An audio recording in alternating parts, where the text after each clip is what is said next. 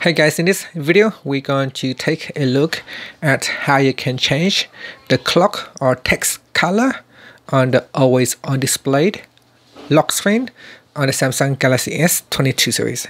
First, tap on the home button to go back to the home screen. From the home screen, swipe down at the top and tap on the settings icon.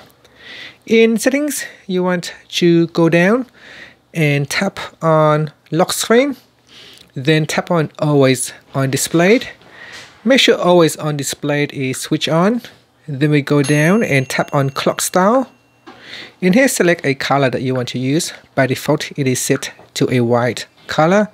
Now in here you can choose a pre-built in here a pre-built color. So tap on one of the color and then tap on done. And then after that, you can tap on the home button to return back to the home screen. Now, if you lock your screen, you can see that on your always on display, it will have a new color that you have chosen. And that's it. Thank you for watching this video. Please subscribe to my channel for more videos.